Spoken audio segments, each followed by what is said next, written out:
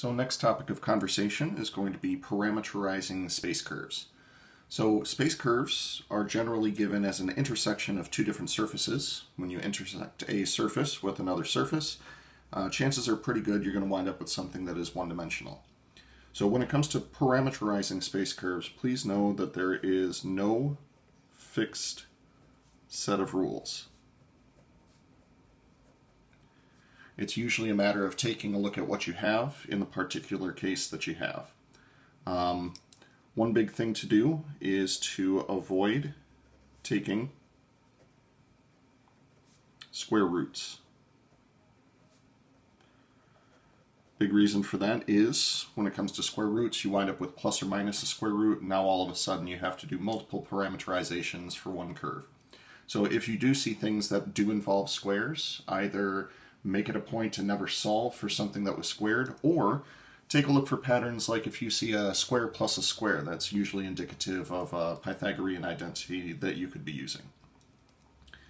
Another one is, if possible, start where you see only two variables. Parameterizing something where you only have two variables, we did that back in Calc 2, and therefore it should be a little bit easier. So these are guidelines, most definitely not rules. So for our first example, I'd like to parameterize the intersection of a couple of cylinders. These are both parabolic cylinders. We have x equals z squared, and we have the cylinder z equals y squared. Now, generally, when you have one variable as a function of the other variable, you let whatever that independent variable is be what your parameter is. What I'd like to point out, though, is that if I were to solve for z in this case over here, I would need to take a square root of x, and that is what I said to explicitly avoid. So rather than that, what we're going to do is observe that x is a function of z, and that z is a function of y. So what I'm going to do is allow y to be my parameter. Be the parameter. So we'll let y be equal to t. Then when I plug in t to the given parameterization, that lets me know that z is going to be equal to t squared. No problem there.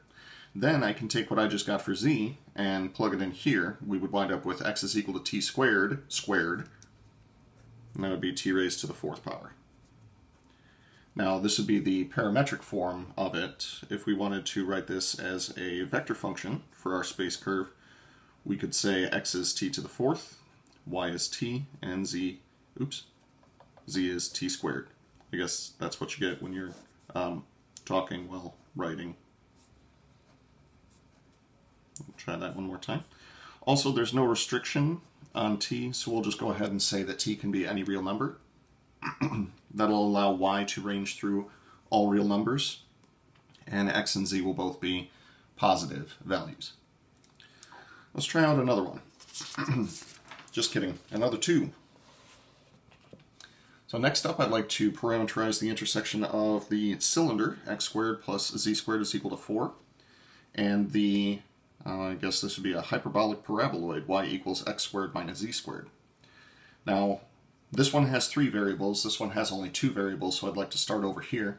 I want to point out that if I solve for x or solve for z in this case, I am going to wind up taking a square root, and that's something that I want to avoid. However, I do see the cross-sections are circles. Parameterizing a circle usually involves a sine or a cosine. Now, technically, it shouldn't matter which one is which, but I do want to make sure that they're equal to the radius of the circle times the sine and the cosine. So do bear in mind, parameterizations are not unique. I'm going to let x be the cosine, so we'll say 2 times the cosine of t, and we'll let z be 2 times the sine of t. So really, I guess what I did there was a conversion into polar, where I let one of the variables be equal to r times the cosine of your variable, and the r times the sine of the variable. Variable in this case is going to be t, that's our parameter, and the radius of this circle is 4, which is why I used r equals 2. I'm going to take both of these and plug them into this identity. That's going to be y is equal to 2 times the cosine of t, quantity squared, minus 2 times the sine of t, quantity squared. Simplifying each of these, we'll get y is equal to 4 cosine squared t minus 4 sine squared t. Now it's not necessary to do so, but if you do factor out a 4, there is a double angle identity that you can use with this. Again, that part is completely optional. You don't have to use it. I just think it looks a little bit cleaner when you express it in that form. So now, parameterization as a vector function, x is going to be equal to 2 times the cosine of t, y is 4 times the cosine of 2t, and z is equal to 2 times the sine of t. If we wanted to throw a domain restriction on t, we could do one full rotation of the unit circle and simply say that t is going to go from 0 to 2 pi. It's not 100% necessary to have that restriction on here, but that will sweep out the entirety of the space curve. For our last example, we're going to take the intersection of the right circular cylinder, x squared plus y squared equals 1, and the plane, x plus 2y plus 3z is equal to 6. So generally when you intersect a circle with a plane, you're going to wind up with either a circle if the plane is orthogonal to the rulings of the cylinder, or you're going to wind up with an ellipse. Both of those are possibilities. Think of taking like a paper towel tube, one of those cardboard tubes in the middle, and slicing it at an angle. The cross section that you would get would be an ellipse. Now I'm going to do the same thing as what I did for the last one and start right here and say that I'm going to express x and y in terms of the sine and the cosine.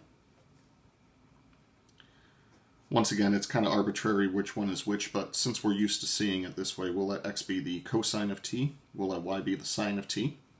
Radius of the circle in this case is 1, which is why there's no coefficient listed in front of those. Now that we have x and y parameterized, if I plug both of those parameterizations into this formula, the only variable left is going to be z. So then I can solve for z right after.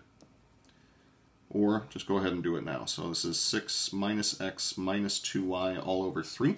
You're welcome to simplify that if you care to do so. And you know what? I do care to do so. 6 over 3 is 2 minus 1/3 of x. The parameterization that we have for x is the cosine of t, and then minus 2/3 times y. The parameterization that we have for y is 2/3 sine of t. So like we did for the last one, we're going to throw a domain restriction on t. We'll call this one cosine of t, comma, sine of t, and then the equation of our plane with these two parameterizations plugged in. So try some of these parameterizations out for yourself. Please know that answers are not unique. If you and a friend are both working on this and you come up with different parameterizations, no big deal. That happens all the time. You can both be right.